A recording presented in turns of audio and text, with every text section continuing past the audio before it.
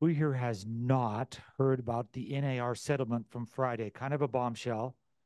Okay, there's one hand up there. Colby, we'd like to have you come up, be an object lesson. No, I'm teasing. No, it's awesome. No, I'm just teasing. Let's talk about it really quick. There's some changes that are coming. So first and foremost, these changes do not take place until July. These do not take place until July. May I make a recommendation? How about right now? Start doing these things now. We'll have documents coming soon. UAR is creating forms committee, excuse me, is creating those forms to help us. So let me just go through really quickly. Yesterday, did anybody not get the email from KW? There was a KW email that went out to all of our associates. So I'm just going to briefly go through these because I know that there's one or two of you that might not have read that email because, oh, another email from KW. Okay, in a nutshell, NAR settled, and the same lawsuit that was where they were found. I'm going to use the word guilty, but I don't want to use that's not the right word. They were found liable for committing antitrust, in insisting that there's a promise to pay on the MLS. And so with that, there was an award of $1.8 billion for the plaintiffs. That's trebled because it's an antitrust case and it's a federal case. Therefore, it ended up being somewhere around a $5.4 billion deal. Problem with that is NAR, KW, and Home Services of America, who were the defendants in that case, they don't have that money. Everybody files bankruptcy, so the attorneys don't want that to happen either. Since that time, KW has settled. These settlements have yet to be approved by the court. It's likely they will be because the plaintiffs have accepted them and the terms, and so we're kind of moving that direction. Anyway, NAR settled. These are the terms of their settlement, similar to what KW's rules are, or KW's settlement was. NAR has a few more specific issues that went on there. Number one, this should be really similar. Buyer representation agreements are required. How many of you are writing offers without getting a buyer broker agreement? Please don't raise your hand, because if you do, you're fired. Um, so with the state of Utah, just to let you know, in general, we're already doing most of these things. We're already doing it. So that's a good thing. So we have a good practice going on. But you have to have a buyer broker agreement, in that you must be very clear about how you get paid and how much you're going to get paid. Something that's tied to it, which I thought was really interesting. If you put on your buyer broker agreement, this is in July, that I take zero, that buyers, you don't have to pay me anything, and you then negotiate with a seller to pay our brokerage, you cannot be paid more than what is on your buyer broker agreement. And so I imagine that one of the practices will be you get to send a copy of your BBA to the listing agent and make sure that we're paying you the correct amount. Quit putting zeros on there anyway. You do not work for free unless you do. And all that. So stop it, okay? Yeah.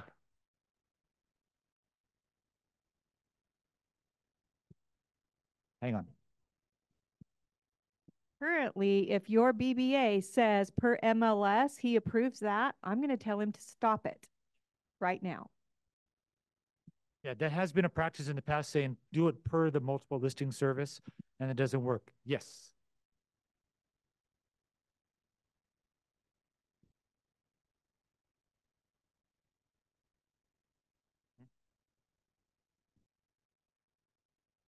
Thank you, Jamie. That's the great idea.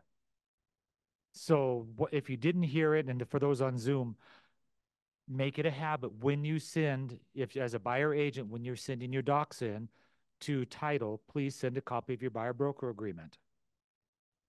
Now, we had a great question come up on our regional call yesterday when we were discussing this.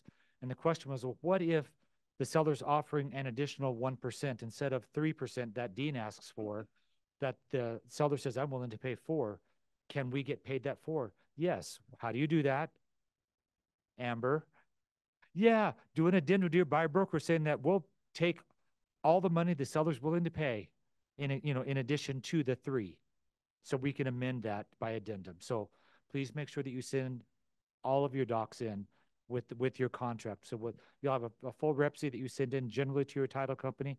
Please make it a habit now to start sending your buyer broker agreement in. Do not put as per MLS, because that's one of the rules that's changing. So this is, and I'll jump on it here.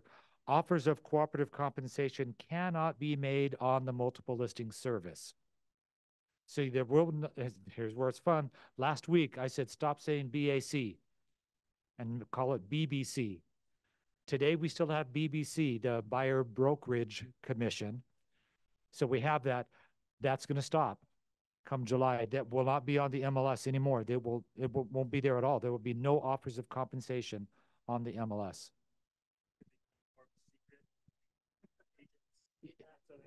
It is a secret. Yeah, well, it is a secret, but it really won't be a secret. What will happen, what you're going to start seeing is agents are, I'm going to be calling a listing agent. I'm going to send him or her a text.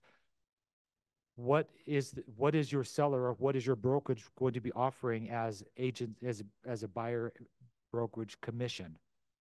You know, this agreement, and this is where I'm scratching my head. I don't like it as much. Now they are asking the seller to pay it. Now, right now in today's world, let's just talk about today, March 19. The buyer brokerage commission is offered on the MLS. Let's pretend it's 1%. Dean's buyer broker agreement says 3%. How much does my buyer have to bring to the table? An additional 2, right?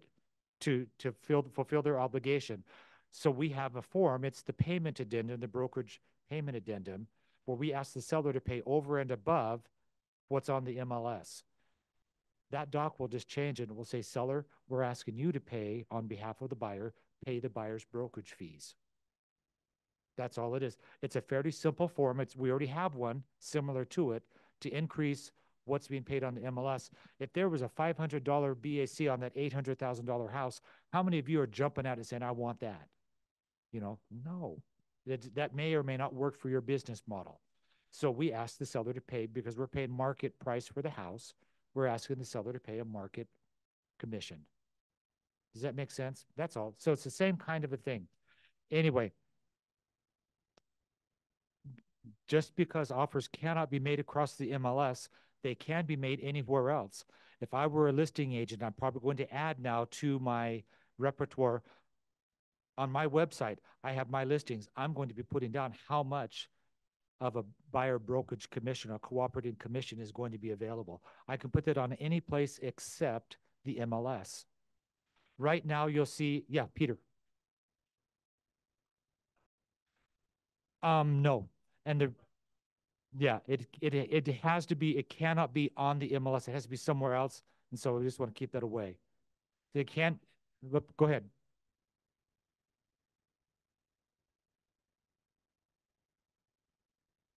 You can advertise on your own website, your own listings. You can do that. You just can't, IDX feeds won't have that, but they said brokers, agents can offer their own listings. They could do a Facebook post saying, while this home is available, the seller is willing to pay X for a brokerage fee. Nope, because that's tied to the MLS. No, it wouldn't be in aligned showings. It wouldn't be, it can't be tied to the MLS, and aligned showings is owned by the multiple listing service.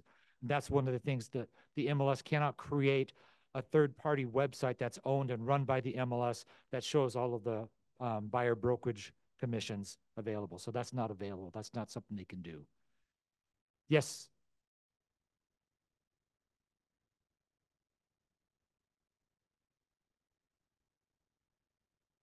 Yes, it is not a violation if it's on my website. If it's on another website, it just cannot be on the MLS. So buyer's brokerage compensation just can't be offered on the MLS. It can be offered on any other site. Yeah.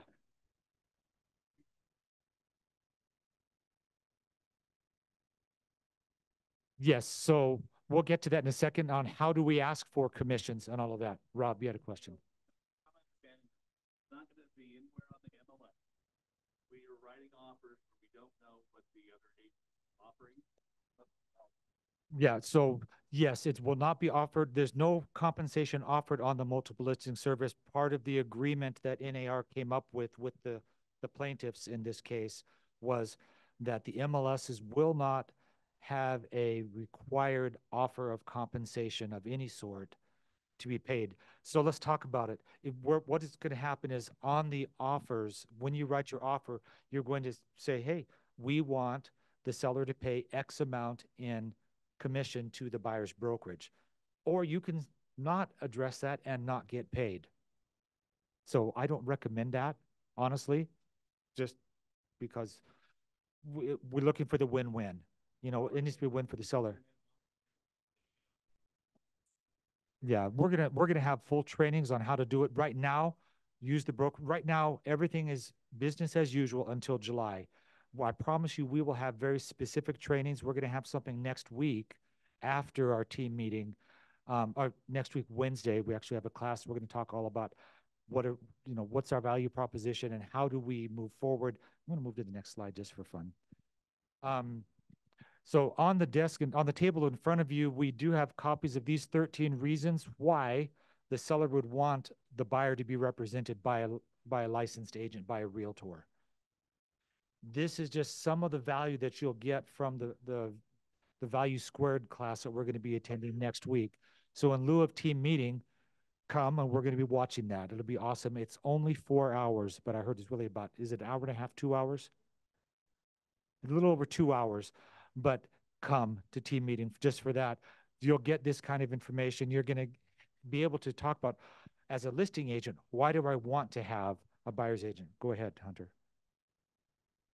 Okay, so let me go through the rest of these just really quick so we can get through these final steps here. Offers of cooperative compensation may be made off of the MLS. We talked about that. Any place except the MLS, you can have cooperative compensation. And then again, our buyer broker agreements, our exclusive right to sell agreements are very specific. Where does the money go? What is the seller going to be paying a listing broker? What is the seller going to be contributing to help a listing broker pay for a buyer's brokerage? And so you can do all of that. That's still business as usual. We'll be able to work through this. It's not going to be the exact same because if you don't ask for, I'm going to say, you don't ask for your supper, you don't get fed, right? So make sure to do it. Amber, just because you're on the forms committee, have you guys already started having conversations? When's your meeting scheduled? So it's still up in the air. We know it's coming because Peter Christensen said so. So anyway, I'm excited about it, but just know that it's coming, you're not going to go into this blind, but we are going to do something. Now, there's one other stipulation that came through that I thought was super important. Agents will not be able to show a home without a buyer broker agreement. I've been teaching it as a best practice. Many of you already do that. I was on the phone with an agent this morning and I said, yeah, just make sure that one of the big changes that came through, you may not show a home without a buyer broker agreement because you're responsible. Did you know that? You show a home. Let's say you're meeting somebody at a house. They go through and they steal stuff from the house unbeknownst to you because they're good. You're responsible for it because you have a fiduciary duty. Even though you don't have it now, but wait a minute, you brought somebody in without finding out who they are. You brought somebody into my house without making sure they were pre-qualified. Shame on you. Best practice is you get a buyer broker before you show a house, and that will be one of the new rules, if you will, that are going through according to this settlement.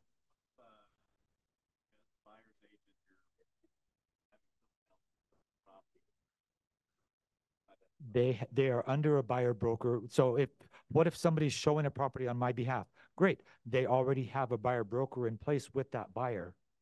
And so you can be a showing assistant for someone who has a buyer broker agreement with somebody. Yes, you do need to have something signed with the person you're showing, unless you're acting as an assistant to someone who has a buyer broker agreement. Yes, if you're showing on behalf of someone else, that presupposes they have a buyer broker agreement in place. Okay, is that clear? Guys, all right, This is, to tell the truth. How many of you have shown a house to somebody and then they went in and bought the house and they didn't use you? Yeah, I've lived that dream. That's really exciting. Okay. Or and you've heard it said before, and it's a dumb colloquialism in the industry. I added to it. They say buyers are liars, and I say and sellers are worse. Um, Guys, part of being a professional is that you get your paperwork in place. I know it's crazy. We're purveyors of paperwork. Do your paperwork so that you can get paid, and it protects you and it protects your clients. I think the succinct way of saying it was in a meeting yesterday with Cameron, and Cameron just said, "Oh, that means we just have to be more professional." Guys, do the work. It's wonderful stuff. You were going to say something, Hunter. Yeah, go ahead. Yep. So next week, 11 to noon, that's where the most of the meat will be. We will actually have lunch be served between 12:15, 12:30 when they take their break.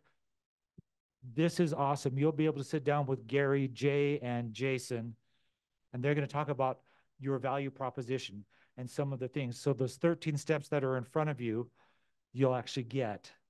And there's just a ton of information. And so we really encourage you to come to that. If you cannot make team meeting next week, they have 2 more presentations where they'll be there. I think Gary's not going to make, is it the April 10th one? Gary's not going to be on that one, but these are live, absolutely worth your time. If you want to be able to do, as a buyer agent, share your information saying, this is why you need to use a buyer's agent. This is why you would want to pay me 3% to do that. I suspect, lenders, I imagine you guys have already been talking. I suspect that some things are going to have to change in the world of lending. Possible, Taylor? That maybe buyers will be able to finance their brokerage fees. Because right now they're doing it by, if you will, they're paying the price, paying a retail price for the house, and they're asking the listing brokerage to cover that. Now through NAR's thing, they're asking the seller to cover that. And so it can be a concession. There's a caveat. I want to talk about that. In your listings, you may, in the public remarks, put concessions down, but none of those concessions can be tied to commissions. Does that make sense? I'm going to have a flooring allowance. I'm going to have a painting allowance or whatever it might be. We're going to throw some money in for yard work. Those are fine. But just can't say, hey, and we're going to offer X amount in, commissions for your buyer agent. So you cannot do that, but you can do any other concessions. Just cannot be tied to compensation. Are there any questions? I mean, there's a few things.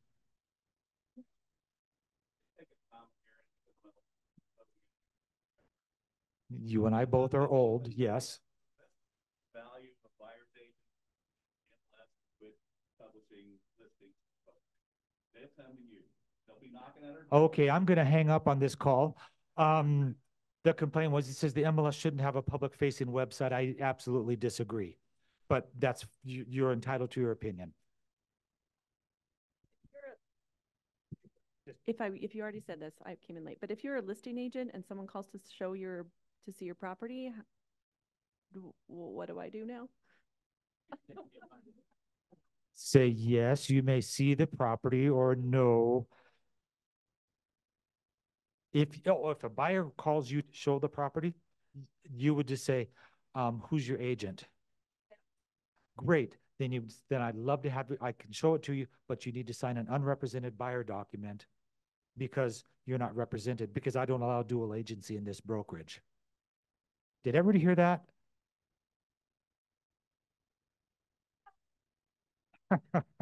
But yes. So yeah, so if you're a listing agent, to rephrase the question, if you're a listing agent and a buyer calls you directly from your sign or from ads on the internet, they say, great, who's your agent? Have your agent schedule it. And they say, oh, I don't have one. Great.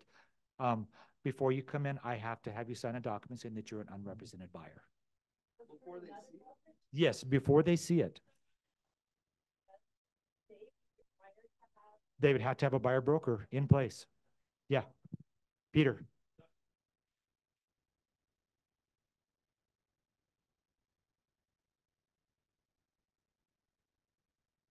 Yeah, so the question is, or the point is, if we don't police ourselves, there will be a class action lawsuit down the road. And Peter's predicting 10 years.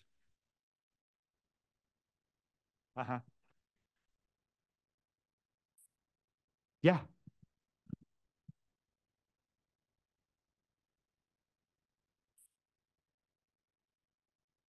Okay, so that's an interesting, I'm going to call that a best practice, Peter. That would work in the new world come July, and you may even start doing it now. Great. Listing buyer agent, please go ahead and send me your copy of your buyer broker agreement. I'd be happy to schedule that showing.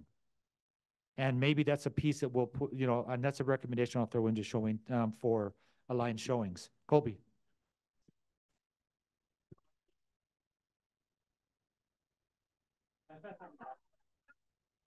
So Colby's decided to add code to the MLS. Super cute means 3%. That's only for Colby Kerr, Kerr, Colby at redsign.com.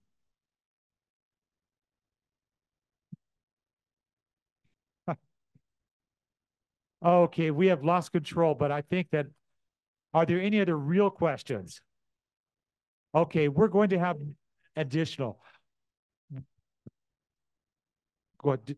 Anyway, I'm going to go ahead and turn the time over to Courtney, but introduce our guest speaker. But guys, be on your best behavior. I know it's crazy. Be professionals. Do the very best. And now turn the time over to our newest broker to be almost, Courtney. So I am so excited to introduce our guest speaker today. She and I met over 10 years ago. We were both teaching high school English at the time. And we immediately, we liked each other because we both taught English, but then we found out more. We're both Virgos, born on the same day, September 15th, and we both have a love affair with Paris. So many things. We both left teaching, and I followed her, just to see what the heck she was up to over the years. And I was so impressed with everything that she was up to. I watched her build several 6- and 7-figure businesses, and I wanted in on the action. So I reconnected with her, and now she is one of my coaches. She has a master's degree from NYU. I wrote some notes in directing, and I think her superpower, and I think she would probably say that, is helping businesses develop and build their branding and marketing strategies that help their businesses scale to what we all want, 6- and 7-figure businesses. She teaches workshops all around the world. And I want to please welcome my friend and coach, D'Arcy Benincosa.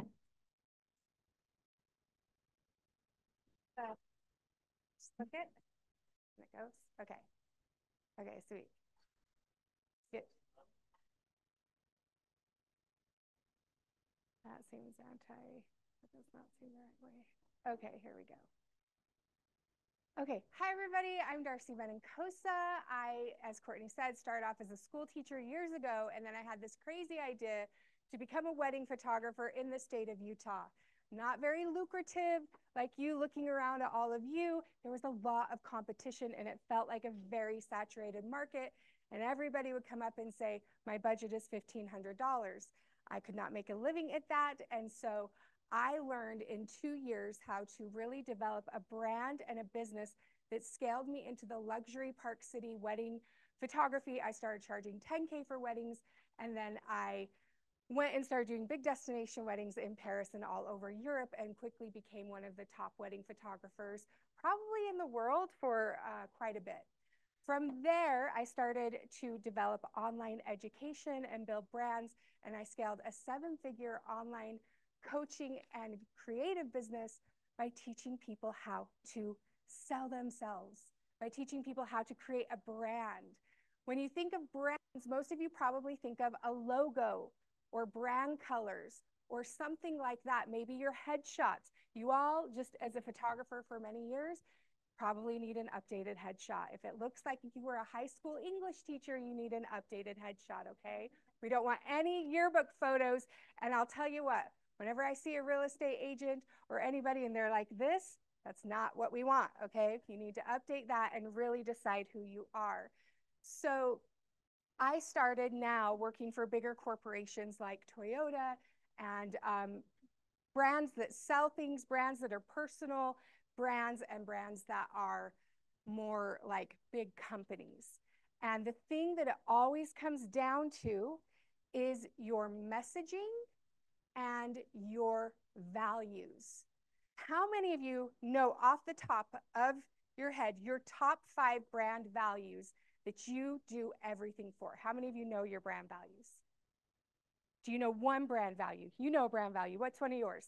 So your experience matters. That's kind of our tagline. So we've got like a set of team standards that are, I guess, based. Okay, so what's one of the values? So the experience matters is what you're delivering is the value like. Okay, so people over profit. I love that. So Brene Brown, if any of you know her, she came up with an incredible values list. I put it in front of you right now. It's not working. I did turn it on.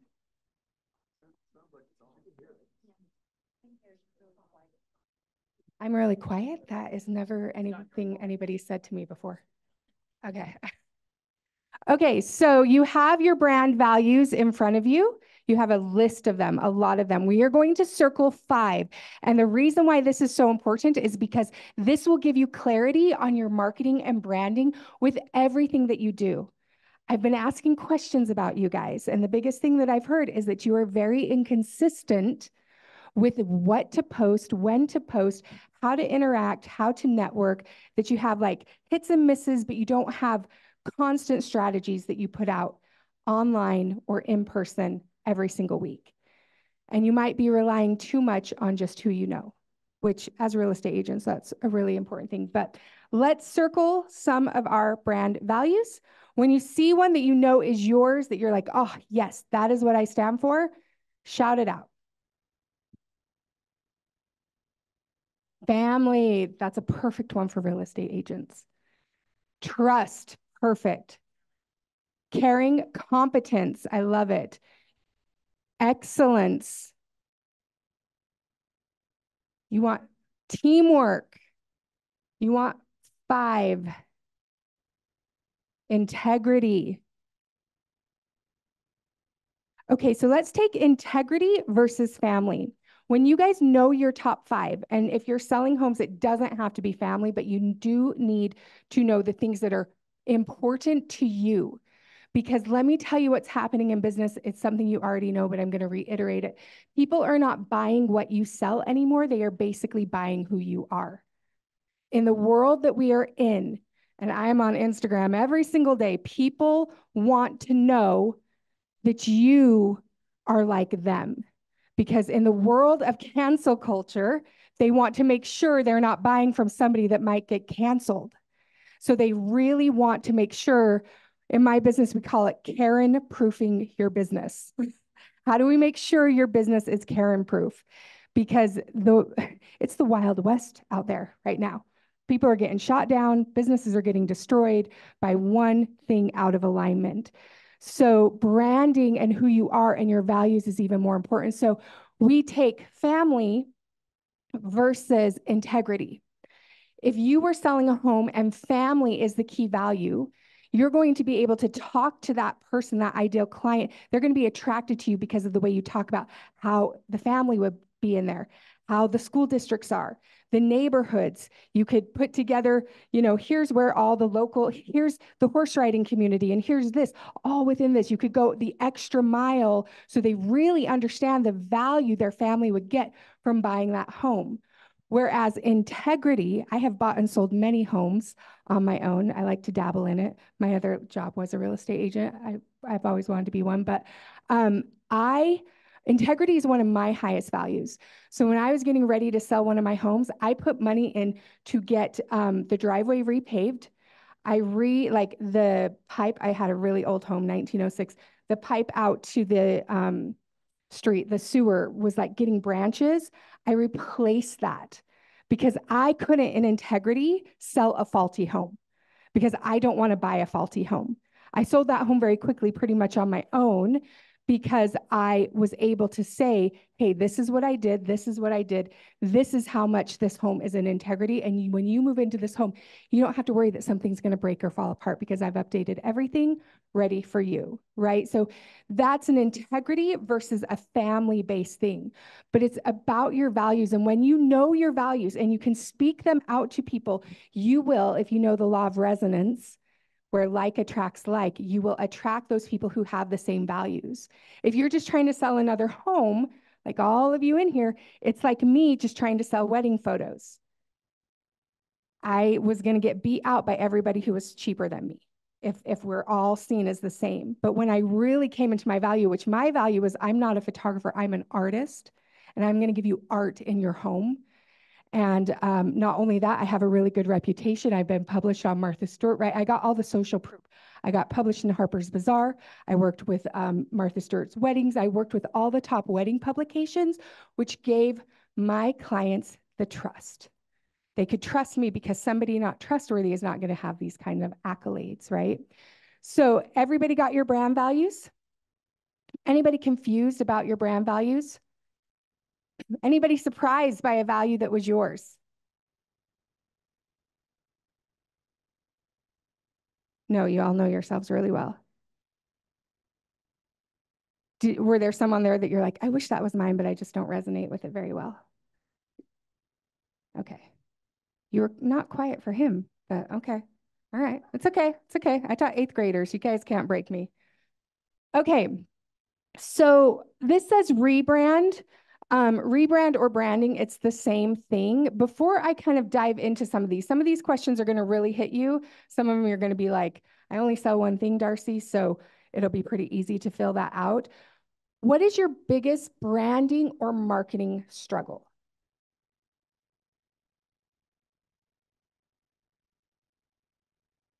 Yes, thank you.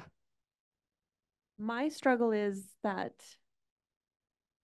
I don't know how you let the public know the difference between, how do you say this? A crappy agent and us. Like it's hard to get that out there because I feel like they all think, okay, so Homie says best service, best price. Well, it is crappy service, and I can say that in here because it's not online, but they don't know that. So my struggle is to let differentiate and to let people know like how much heart and soul and how much value and how much we have saved people, whether it's money or deals or the falling apart or helping them through that transaction or helping them understand it so they have the knowledge. How do you do that in a short time? Because me just explaining that was really long. That wasn't long. That was good. And that could be a blog post. So what I would suggest for all of you, the way that I built a 7-figure business is people were not ready to buy from me immediately. Now I have $30,000 coaching packages and I have a $197 course. Usually they need to go on a journey with you. And as real estate agents, you might just be thinking, I'm a one-hit wonder. I sell the homes. That's all I do. But you have to do more than that now. You have to become, so what are your brand values? Well, one of them is probably, you can.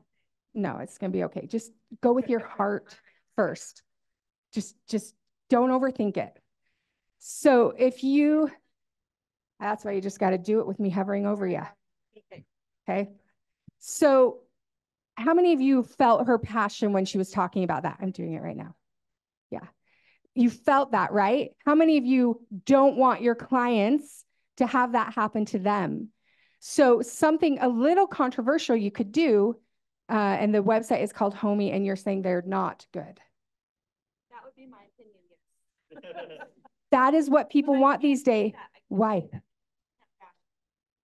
Okay, then you could say 5 things to look for, 5 red flags for apps selling homes. Something like that. I don't know the apps very well. For like home selling apps. From Zillow to Homie to this, these are the 5 red flags I see as somebody who has your best interest at heart. Right? So if people, what you could do, I personally think you can give opinions and people would probably go on. You have to think about what they're going to Google, right? Homie versus Zillow.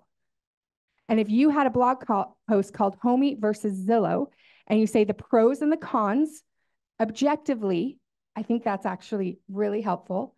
And then you say 5 flags to look for, 5 red flags, right? So your messaging comes from your values, it comes from your passion, and then you start to put it out. Marketing is where people can see it. Think about 5 people at a dinner table, and she's talking about that versus 20,000 people on an email list who hear that. So you need to find ways to connect with your client through a brand that is more than just people wanting to sell a home or buy a home, either of those. So if one of your values is family or integrity, then you start to help people understand through a weekly newsletter or even 1-month newsletter how to buy or sell their home, what to look for, how to create a home. There's so many different things you could do. Have guest designers come in and stage a home, partner with Studio McGee and have them come in and give, home renovation ideas. There's so many ways that you guys can build a list. I would challenge all of you to have an email list of 1,000 people that you serve, whether they're ready to buy a home or not. That will help you get a brand that is well known and can grow into something bigger. So let's start talking with these strategic brands, okay? So let me get into number 1. So you guys have this worksheet. So make sure you have your values. Your values will determine every single story that you share, whether it's a blog, whether it's in person, whether it's social media, whether it's Pinterest. I mean, I try and write 1 killer piece of content a week. So let's say I did Homey versus Zillow, and then I put it in 5 different places. So one, it's a blog post with links on my blog, which I post to every single week to drive traffic because I'm an SEO ninja and I love that. Then I would make a smart pin, which is an image with the title of it, and you pin it to Pinterest, which you can run really cheap ads to Pinterest right now. Especially if you're talking, I think everybody, when they're selling their homes, not everybody, if it's your aesthetic, could talk a lot about home design, home pros and cons, what to look for, what not to look for, things like that. So when you are branding, so you all probably have one top selling product, a home, right? Now, I would encourage you, if you want to be a multimillionaire, to have a few more than this. You might think, D'Arcy, what could I possibly do other than sell homes? You could have a course that trains other real estate agents. Like, let's say you're a veteran, you've been doing this for 15 years. You teach a beginning course, you sell it for $497 to people who want to become real estate agents. Things like that, easy. And I think it's like an $80 billion industry. I mean, just ebooks alone sell on Amazon, it sells $70 million a day in ebooks. If you wrote, I would turn that Homey versus Zillow, or, how to sell a home in the modern market, or how to sell your home online. I would turn that into a $9 ebook and I would sell the crap out of it. So, but I'm an entrepreneur. And so everything I think about is how to make money in a good way. Okay, so you have your top selling products. Where are you selling those products the most? What I want you to do here is, are you selling them through word of mouth? That's probably a big one for you guys. Referrals, your network.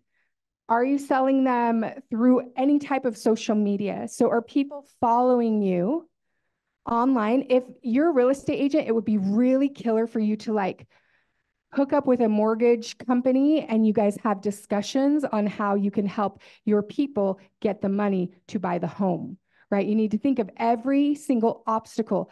I think I have not birthed a baby. So everybody who's birthed a baby is going to be like, D'Arcy, you're sick, crazy. Every time I bought a home, it's like birthing a child. I'm just like, oh my gosh, we're in labor and there's one more thing and I have to get him this and I have to get him this and I have to get him this. And it's really hard. And then the day you walk in with the keys, you're like, it was all worth it. It was all worth it. I have my home now. So you really need to break down every step of the complications and have ways that you are talking about this. Is anybody here on Instagram or gets any business from Instagram or TikTok? That's it? 3. I counted you. 1, 2, 3, 4, 5? Okay. Okay. Do you want to be on Instagram but don't know what to do? Or do you just not want to do it? How do you feel like an imposter? Because we went from like families on that, like family, I feel like I have to think so much about every single post because I feel like judged, and I shouldn't. I understand it because I don't look at other people thinking that. You know Okay. what I mean? So, Yes. So the question was, do you want to be on social media or not? And if not, if you do and you're not, what's holding you back? And so you said she doesn't know what to post. She feels judged and a little imposter syndrome. Is that correct? from posting family to now, it's all about people putting their real estate out there, and some of them are so professionally done, right? And others are just your camera right in front of your face, which is, you know, fine too. I mean, I have someone that posts. I mean, I do have posts on there, but I'm not up to date with like a reel or me doing it. It's a post about design, like you were talking about before, about to-dos, what not to do. You know, it's educational more than me on there, and I have to transition, and it's not comfortable. You do. Yeah. Brands by faces. Okay. So what are your values? Give me 2 or 3. Caring, friendship, integrity, and family. Okay, caring, friendship, integrity, family. So if one of your values is caring, then you need to really be hearing what anybody is complaining about. Go spend time in chats where people are like, I bought this home and it was this nightmare and this wasn't disclosed to me and this didn't happen. And then you get on and you think of the top 10 nightmares. Okay, people love a good nightmare story. You know how if it bleeds, it leads. And you say, I heard about, this person in Utah bought this house and then it fell down the mountain. Remember when the houses fell down the mountain last year or a few years ago? Oh my gosh, we couldn't look away. Here's why I would not buy, here's where I would look for to make sure you don't do that. While nothing fail proof, this is what I would look for when buying a house. So you think, how can I care more about my clients? You take one of their questions, you get on face to camera, walking is better because they want to follow you through the house, and tell a nightmare story and how you would make sure they don't get the same nightmare happening to them. You could do that all year. Integrity. I like that you guys are integrity. That's really beautiful. That could mean here's how hey, I brought this expert. He's a foundation expert or she's a foundation expert. Here's what you need to look for in the foundation of your house, in a house you're thinking of buying, right? That's integrity. Like, we want to make sure you're not being taken advantage of. We want to make sure here's signs to look for. I mean, I didn't know all the ways that mold could show up in a house until I started, figuring out how to look for those things. So word of mouth should be all of yours. I think either a website that has traffic, meaning you have an opinion, you have something to say about the world that you're in. And what you want to do is think of how you say it differently than anybody else. And one of the ways that you are going to say it differently is a lot about your values. It's a lot about what you stand for. I'm going to name probably a controversial person, not as controversial when I'm in Orem, but Jordan Peterson. Who knows him or has heard of him? Who likes him? Who hates him? Nobody hates him? Oh, okay. 1. I used to hate him. I was like, who is this guy trying to tell women how to think, And then I started listening to him. I'm like, you know what I like about him? He's not afraid to say really controversial things. Oh my gosh, I thought you were recording me. I was like, please don't Instagram me talking about Jordan Peterson. My audience is not on board with that. Why he has gotten so big is because he is willing to say things that most people are afraid to say. Now, I'm not making you go to Jordan Peterson levels. That's going to ostracize a lot of people. But here's the thing. If you're attracting everybody, then you're probably not being yourself enough. and then you'll get wishy-washy people. You actually want to repel people with your brand. So one of the things that I do when I am vetting people who are going to work with me, when they're filling out the thing, the first income bracket that they have to hit is over 6 figures. If they don't hit that, I say, this is not for you. You need to go to my beginning product. You should not even be, and they want to, because they're like, D'Arcy will help. I want to get here. I want to, have her work. And it's like, you can't afford this. Don't even bother. I need to repel people from that. If they're not willing to stand up and show their face on a camera, I don't want to help them. If they're not willing to put in a consistent marketing plan, I can't help them, right? So you have to repel the people. So who is buying those products at the top channels? Where I really want to focus on, there's a couple things you really need to know. And then how much time do I have left? Like 10 minutes? Okay. What you really need to know, the most important page on here is this one. You need to understand how you are differentiating yourself from every single person in this room. Not to make a Hunger Games situation. I get that there's room for all of us to thrive, but I don't really believe that. I think that when you are strategic and you understand your values and you learn to show up and you get over all the stories of like, who will judge me? Let them judge. Okay? Anything that you're doubting, that's going to hold you back, and you are the problem. You know the Taylor Swift song, Hi, I'm the Problem, It's Me? That's you guys. That's me too. I sing it a lot when I'm like, I got in my own way. I got in my head and I got in my own way. So let's talk about, now when I was doing weddings, I went straight for this.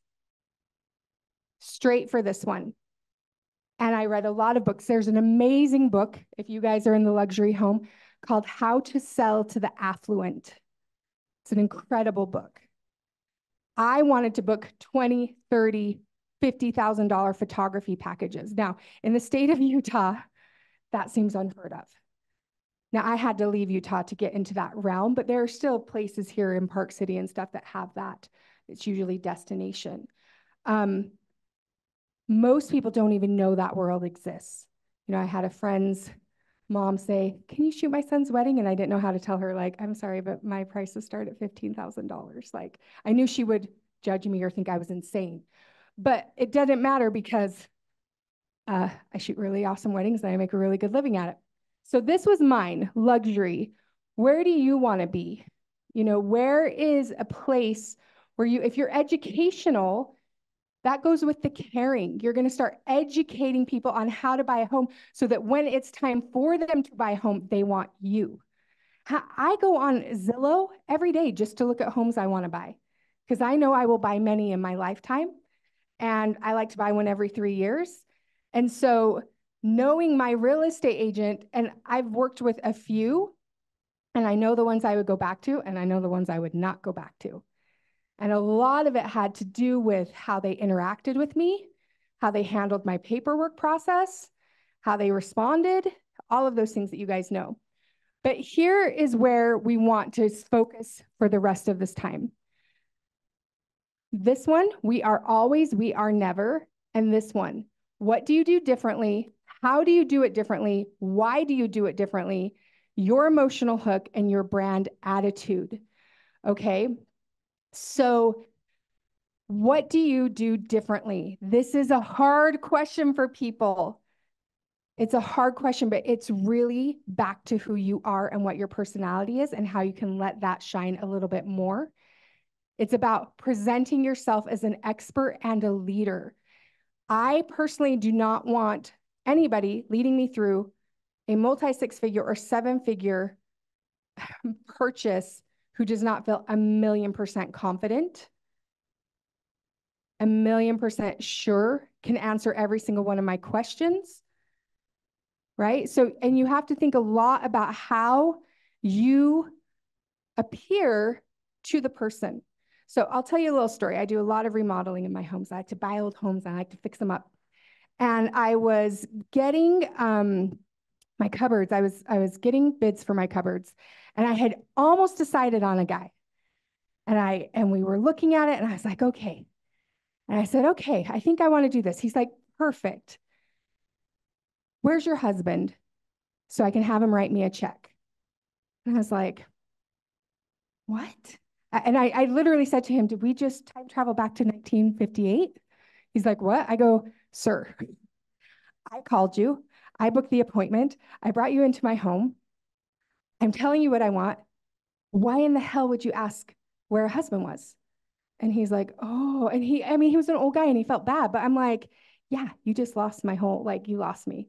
I'm not saying that any of you will do that, but I'm saying it's the tiniest little things of how you interact and where that client is on their personal journey. As a woman who's remodeled 3 homes on my own and had to deal with a lot of construction people, I have one guy who doesn't treat me like an idiot, and he is twice as much as the other guys who do treat me like idiots. I pay this guy. And he always upholds his word, and he always makes sure he backs up what he does, which is very rare in the construction world, I have come to find out. But he charges much more. And I'm too afraid to leave him. I'm like, you know what? I know I can trust this guy. I get cheaper bids all the time. I don't even get the bids anymore. I'm just like, Milton, what is it going to cost me? Let's do it. Because I know I can trust him, and he built that trust over a long period of time.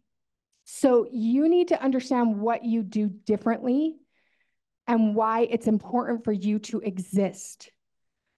Why it's important for you, because too often in this online world, in this world where there's a lot of competition, we can psych ourselves out that there is a place for us. And you have to really believe that there is a place for you, and it's not owed to you. You guys got to earn it. You got to wake up. There's a phrase where he's like, you have to pay rent, and it's due every single day. Like, you have to get up and you have to earn your spot online. Because I'm telling you what, a 22-year-old TikToker who's going to go on and be really controversial and talk about she'll make $7 million. And you're like, wait, but I actually have the intelligence to do this, but I'm not showing my face. That's the difference. Okay, questions about how to, get to this place where you understand what you do differently, how to create your content from your values, how to really start to create a customer experience. We could cover so many things, but are there any questions?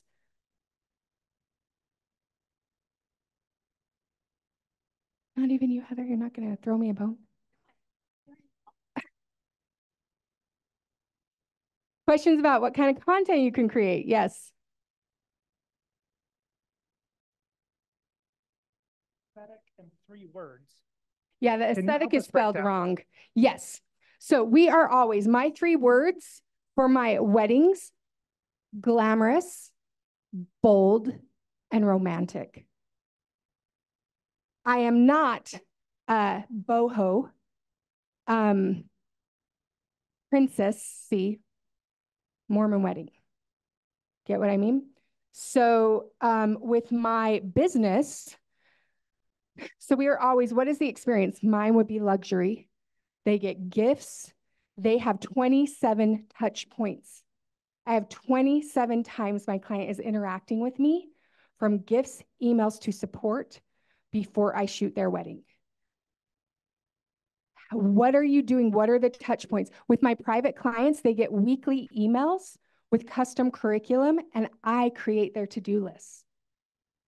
Do you know how much they love that? Because I'm working with really busy people who are like, just tell me what to do next. I'm like, I can tell you exactly what to do next that will move the needle forward, that will build your audience, and that will make you a shit ton of money. They're like, perfect. Let me pay you $30,000 because I will make them so much more than that. So it's a good investment. So the final result, have a home that they love, right? What's the final result?